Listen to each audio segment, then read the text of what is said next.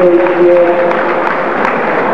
będzie niezaliczone nowy i zawodnik pozostaje w tym ciężarze prawdopodobnie ponownie podejdzie do tego ciężarza.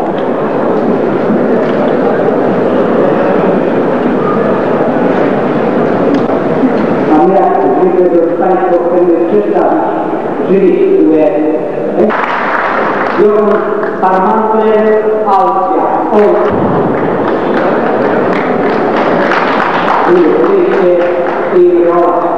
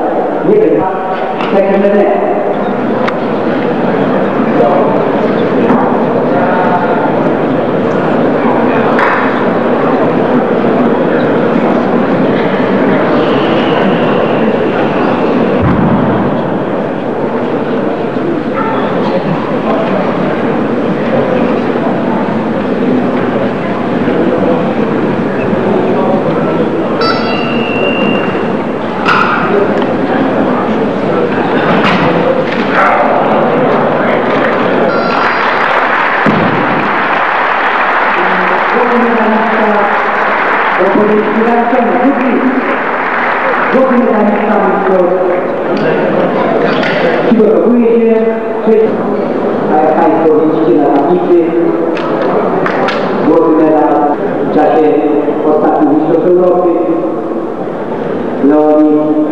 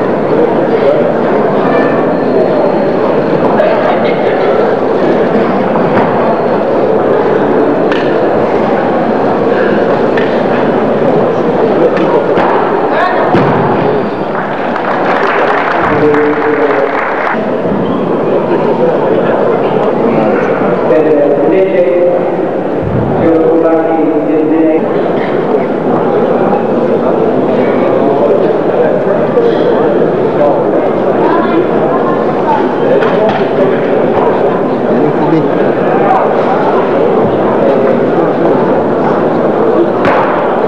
Egyben!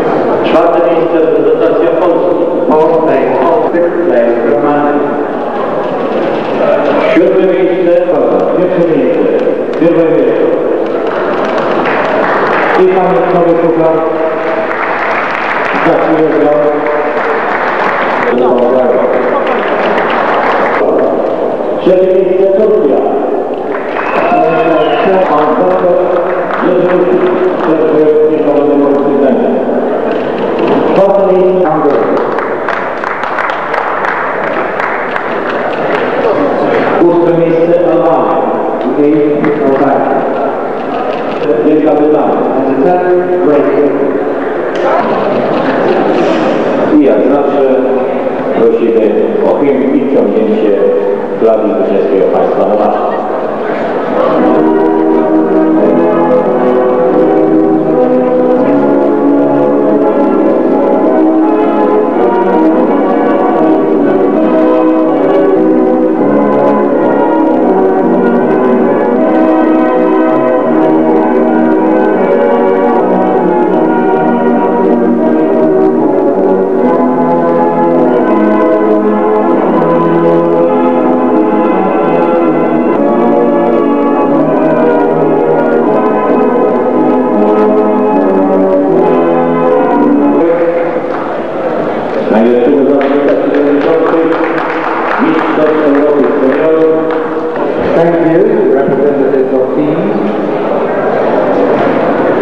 I na pomoc prosimy, zaledwie o 0,8 punkta wyprzedził reprezentanta Związku reprezentanta Bułgarii Jotejotowa.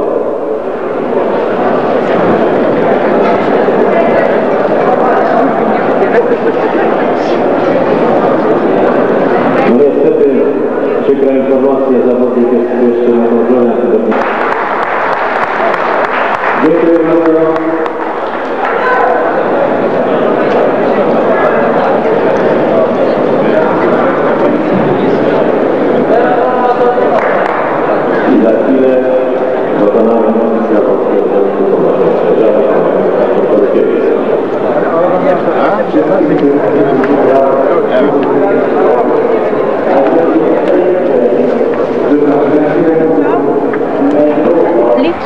Az Európa-bajnokság véget ért. A szövetségi kapitányt egy rövid értékelésre kérem. Azt mondja a közmondás, ha a vége jó, minden jó. Nagy örömünkre 2 év várakozás után megszülettek azok a titokban várt reményteljes érmek, amelyekre mondhatom azt, hogy nagyon büszkék vagyunk, és nagyon örülünk neki mindnyájan. És hozzá kell, hogy tegyem azt, hogy ebben a mindnyájunkba versenyzők, edzőkollégák és a vezetők mindnyájan részt vettünk, és kivették a részüket. Azt hiszem, hogy a versenynek 2 nagy főhőse volt, a 2 bronzérmesünk, Czanka Attila a 60 kg-as súlycsoportban, és Szanyi Andor a 100 kg-as súlycsoportban, aki, hozzáteszem, taktikai elképzelések miatt indult a 110 kg-ba, és nagy örömünkre az elképzeléseinket megvalósította, és bronzérmes lett. A magyar csapat összességében 12 pontot hozott, és ez az eredmény, ha az egy évvel korábbi eredményeinkhez hozzá hasonlítjuk, a múltkorinak a 3-szorosa, és igazából véve 2 klasszis versenyzőnk, Czanka és Szanyi érte el a kitűnő sikereket, amelyhez nagy meglepetésre hozzátársult egy 5. helyezéssel Lénárd Ferenc. A meglepetés persze az volt, hogy szakításban ő volt az, aki harmadjára bronzérmet szerzett a fogásnemben, valamint az 5. helyezett 90 kg-as súlycsoportban versenyző Halász István. Ezek a fiúk összességében hozták és szerezték a magyar csapatnak azt a 12 pontját, amire valahol összefoglalva azt mondhatom, hogy örülünk neki, és nagyon büszkék vagyunk. Mik a további célok, tervek? A további célok, tervek néhány nap pihenő után folytatódik a fölkészülés Tatán, majd a továbbiakban valószínű Budapesten, és ez a fölkészülés folyamatosságában a világbajnokságig tart. Na, ha már itt tartunk, Zawieja úr most színre lép. Nem okoz ez önnek skrupulusokat? Én nagyon örülök annak, hogy az Zawieja úr nélkül is idáig eljutott ez a magyar csapat, és ha szerencsénk van, még jobb helyen is végezhettünk volna. Ami az ő közreműködését illeti, én személy szerint ennek nagyon örülök, azért, hogy a magyar súlyemelő sport megtanulja azt, hogy milyen munkával és mennyivel több áldozattal lehet még több és még jobb eredményt elérni, amelynek ő lesz a vezéregyénisége, példamutatója, és mondhatnám azt, hogy az ő személye, remélem, hogy garancia lesz arra, hogy a továbblépés már az ezévi világbajnokságon be is igazolódik. Ki fogja vezetni a válogatottat? Ez a munka, mint valahogy az előbb említettem, ez egy team munka lesz, szakmai szempontból az ő elképzeléseit kell mi nekünk rajtam keresztül, illetve a versenyzőkön keresztül megvalósítani.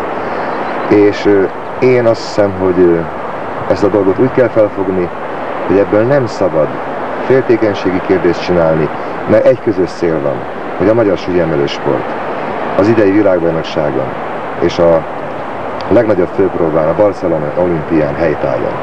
Kapitány úr, nekem többször föltűnt, hogy olyan emberek is beleszólnak a válogatott dolgaiba, bizonyos kérdésekbe, ami kapitányi feladat lenne, és nem a kapitány dönti el.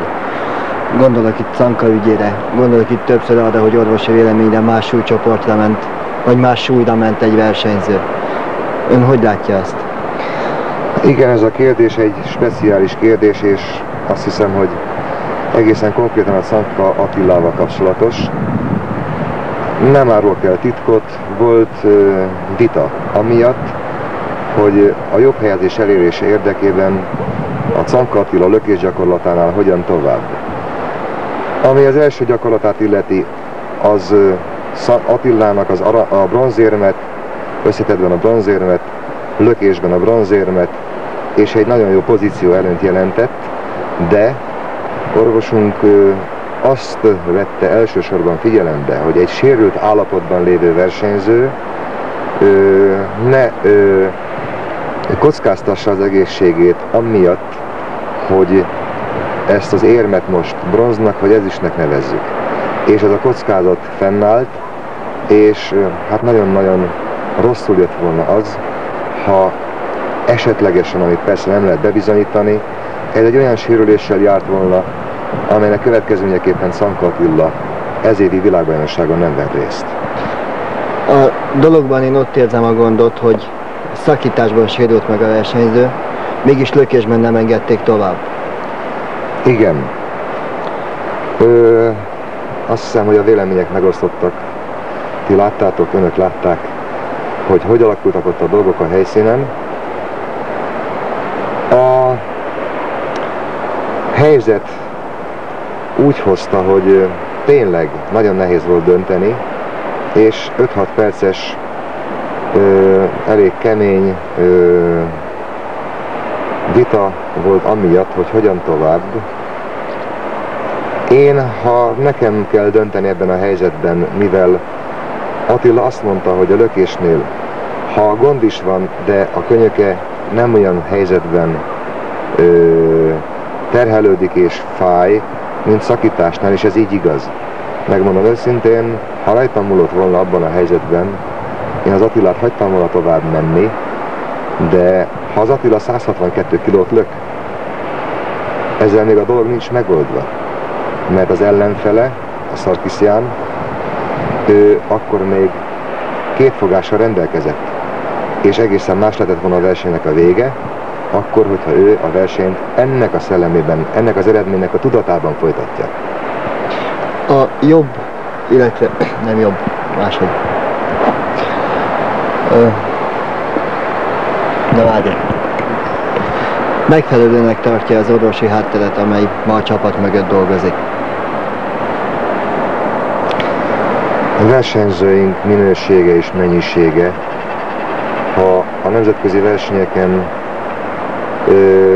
konkurensként akarunk előbbre lépni, jelen pillanatban bizony elég szegényesnek mondható. Vannak tehetségeink, több súlycsoportban, ezeknek a kibontakozására akkor lesz lehetőség, ha a Magyar Súlyemelő Szövetség, illetve a Magyar Súlyemelő Sport mindent megtesz menedzselésük érdekében, hogy a legrövidebb időn belül ezek a versenyzők, ezekkel a módszerekkel, amik rájuk várnak, nagyon sokat fejlődjenek, és minél hamarabb felzárkózzanak. Ehhez járulhat az is, hogy olyan gyógyszerek és olyan orvosok veszik őket kezelésbe, ami a nemzetközi szintnek megfelel? Itt a perdöntő az előrelépésben a szakmai módszertani háttér. Itt változtatni kell azon a felfogáson, ami idáig volt, és versenyzőinknek el kell jutni arra a felfogásra, hogy a fájdalomtűrés küszöbén a fáradtsággal ne barátkozzanak meg. Ez az egyik dolog. És ha erre képesek lesznek, akkor az előrelépés nagyon-nagyon gyors lehet, és bízom benne, hogy a versenyeken is ez igazolódik be. Ami a másik dolog, a kondicionálás.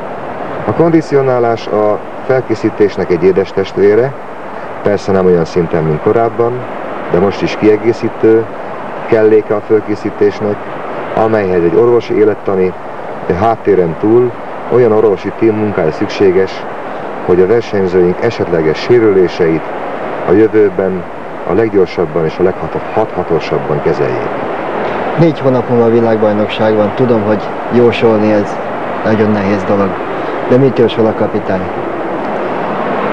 Én optimista vagyok, mert ez a magyar csapat kiegészült egy szupervilágklasszis súlyemelővel, Czanka Attilával, megmaradt a világklasszisunk Szanyi Andor, akik mögé bízom benne, hogy a most bizonyított, vagy még bizonyításra váró tehetséges ifjúsági versenyzőink is felzárkóznak.